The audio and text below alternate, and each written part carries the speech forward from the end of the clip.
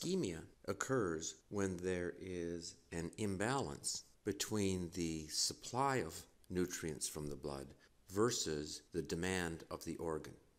If we're going to place this in the context of cardiac ischemia, then make sure we understand the difference between hypoxia, which is a decrease in the oxygen supplied, versus ischemia, which is not only a decrease in oxygen, but also a decrease in nutrients.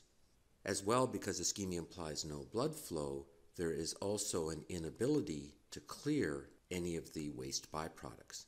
So as a general rule, hypoxia is much better tolerated in an organ than ischemia. So when we talk about ischemia in the heart, we really want to talk about this balance between supply and demand.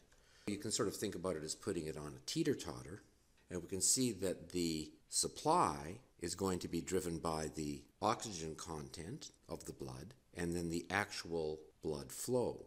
And blood flow is going to be proportional to the perfusion pressure and the resistance of the vessel.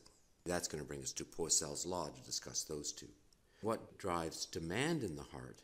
Well, the parameters that measure demand are going to include wall stress, heart rate, and they're going to be driven by contractility. So every time you think about a patient with angina, because this is going to present as pain, we're always thinking about the supply versus demand.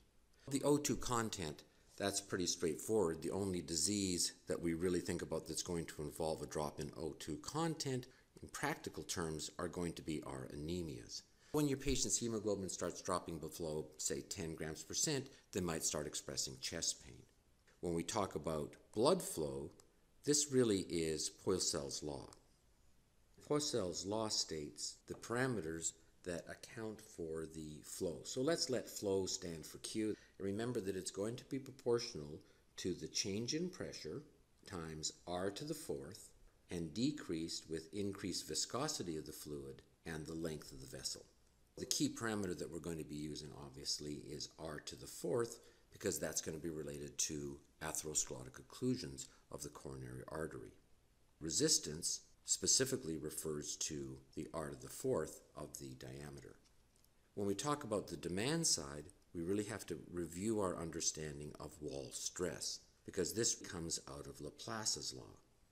Laplace's law states that wall stress is proportional to the pressure in the structure times the radius of the chamber divided by the thickness of the wall. In practical terms, the proxies that we use for wall stress are going to be left ventricular end diastolic pressure or volume. In practical terms, the pressure in the chamber, that's just blood pressure. And then thickness of the wall is the thickness of the left ventricular wall, and radius is the chamber diameter. Heart rate is self-explanatory, so the only other parameter we really need to make sure we have a grasp of is contractility, and contractility really is proportional to our intracellular calcium level. This is going to be highly driven by our autonomic nervous system, increasing with sympathetic input and decreasing with cholinergic input.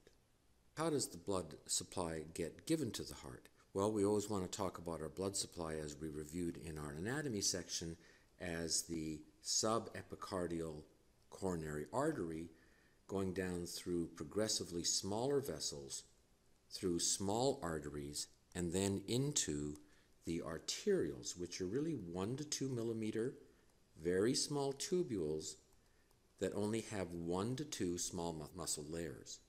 We have flow through the epicardial artery, but resistance is at the level of the arteriole. Anytime we need to increase blood flow with demand, we can dilate the arterioles. Regulating demand is not going to be through the level of the epicardial artery, but through the level of the arterioles.